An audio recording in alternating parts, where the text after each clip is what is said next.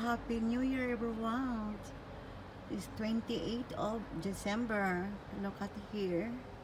In our weather in Sweden, I'm here in the top of my balcony in my private room here.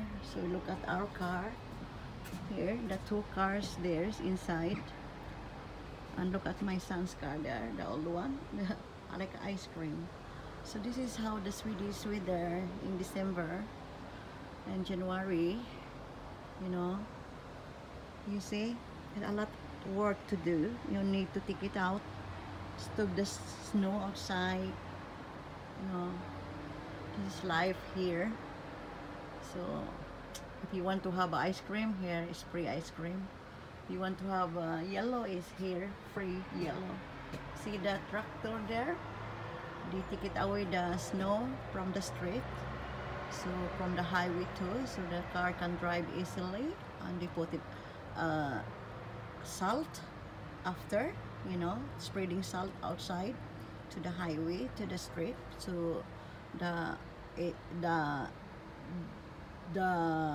highway will be not slippery, because if we not do that, it will be very slippery outside, so this is difficult to drive in Sweden. I do not like to drive like this in this kind of weather, mostly when in dark. Oh my god, it's very hard to drive.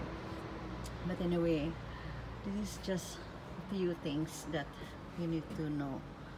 So everyone, just happy New Year, everyone, and enjoy. I know that in the Philippines have typhoon. Actually, I'm not feeling well to hear that I have a typhoon, because I know I have a family there somewhere in Cebu, and they have no electricity, and some of my relatives have sent me some picture, and I'm very sad, and I wish that someday that will be better to them. And I do not feel Christmas here because of what happened in typhoon in the Philippines. So just we will wish them the best. So thank you for watching, guys, and this is my